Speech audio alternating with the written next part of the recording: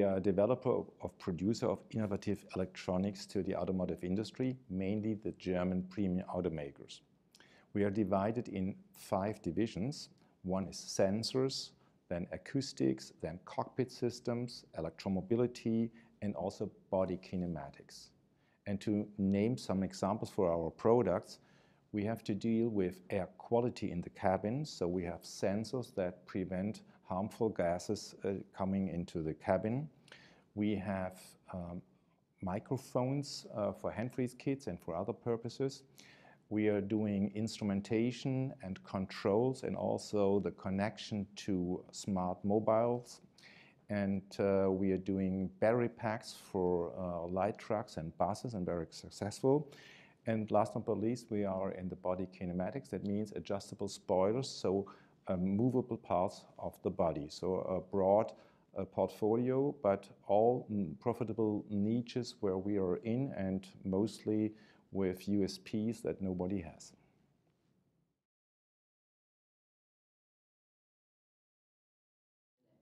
I founded it 25 years ago, and we started as an electronics manufacturing service company, so we provided services to the industry. 5 years later, we grew into the role of a tier 1 to the automotive industry, and more and more mechanics came through the electronics, so we are today more a systems manufacturer. And the future will be more international, so we are growing into other countries.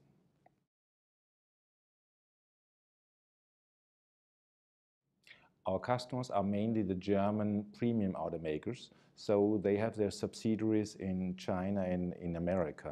And so it's natural that these 2 countries are of interest for us. But we also got orders from America, so we are on the way maybe to have in 6 months of now a subsidiary plant in America, and then followed by one in China.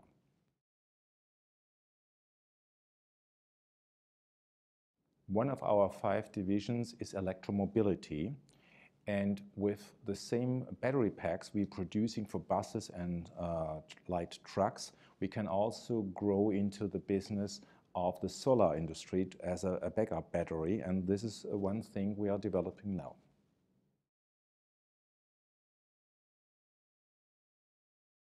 Mostly our competitors are big companies like Bosch, like Continental. But I think we are better in finding profitable niches, and we are much faster. So to say it other words, we are not afraid of elephants, we are gazelles.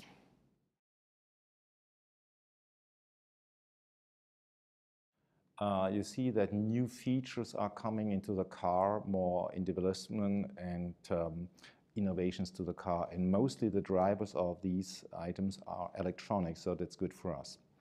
But 2 other things are coming too. Our share per car is increasing, so because of new systems from us coming to the car. And of course, the air quality in Asia is one thing which we address as much as possible, because our equipment to serve the occupants in a car is just good for Asia. So we think the growth driver in the future is air quality in Asia for us.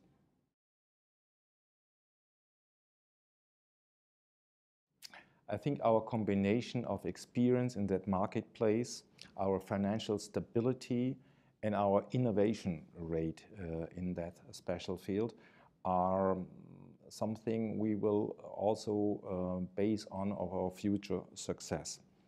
I think that's a superior risk-return profile for our investors as well. Today, being a brand for its own, of course, it's a story behind. And I think the main story, and that's also good for investors, you cannot